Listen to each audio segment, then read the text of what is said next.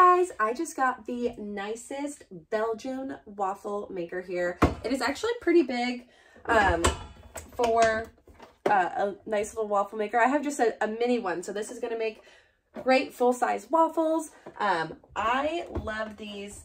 I remember I used to always go to hotels and they had these waffle makers and they make the perfect waffle, so I'm super, super excited. I'm going to go ahead and turn it on to, I'm going to start with 3 or 4. There's 6 different settings here that I'll go ahead and show you. So there's 6 settings here depending on how brown or crispy you want your waffle. There is the powered light here, and then a light to show that it is heating up. So I turn it on. It is starting to heat up. So it is heating up now. It takes about 4 minutes to heat up all the way, so not very long at all.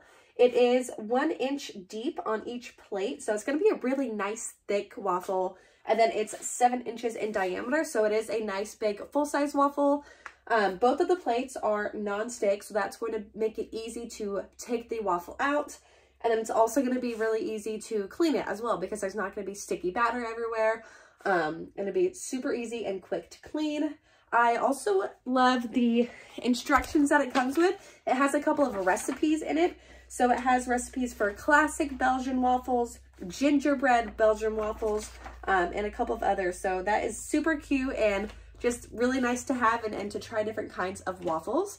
I'm going to let this finish heating up and then make a waffle. So the waffle maker is all the way heated up. The heating light turned green and it did beep a couple times to let me know that it is ready to go. I'm going to go ahead and put in my waffle mix. Put it in evenly around. And you want to spread it, make sure it's all evenly distributed.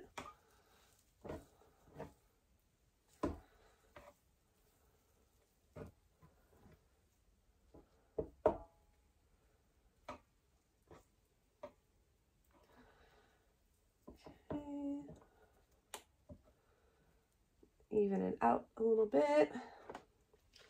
Then you close it down, turn it around to the right, and then it beeps again to let you know that it is cooking.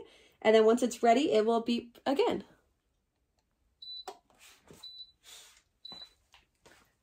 So it's beeping that it's ready. I'm going to go ahead and turn it back and open it up and see how it did. So it looks like I didn't have quite enough batter in there, but this is perfect golden brown. It comes out all together. No mess on the plates here. You can see perfect waffle. I did need a little bit more there, but on these sides where it turned out great, it is soft, it's fluffy, it is a thick waffle like you get at hotels. So this is great. This is going to be perfect for the weekends, for the holidays coming up. I love waffles. My son loves waffles, so I am so excited about this.